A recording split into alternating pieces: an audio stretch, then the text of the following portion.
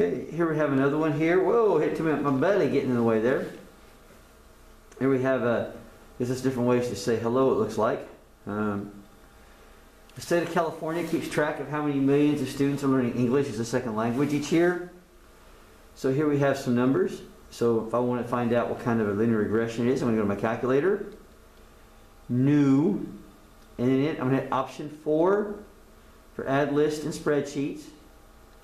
And my page will look like this. And I'm going to go up to the A and put an X. Slide over to the B and put a Y.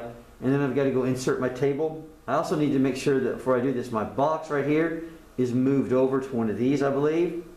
And now I'm going to hit menu. I guess maybe I don't have to. Menu, stats, and then option 1, stat calculations. 3, linear regression. All right. And it gives me this answer here. Now I can tell I got a negative slope, verily. All right. And a y-intercept here. And there is a, see that R? It's negative, and that 0.9 means it's very close to 1. So this is going to be a strong correlation. There's my negative slope.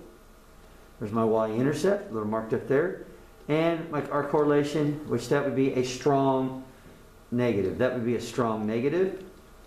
As I put this in. The reason for the M and B is it lets me write an equation. I don't know why I can't get all those to turn green. That bugs me. And so then we know then it's a strong negative for our particular answer. And so here we go. Here as we track this down here. Here's what the graph would look like. So it's right there, correct? So that's what the answer would look like for this particular one right there.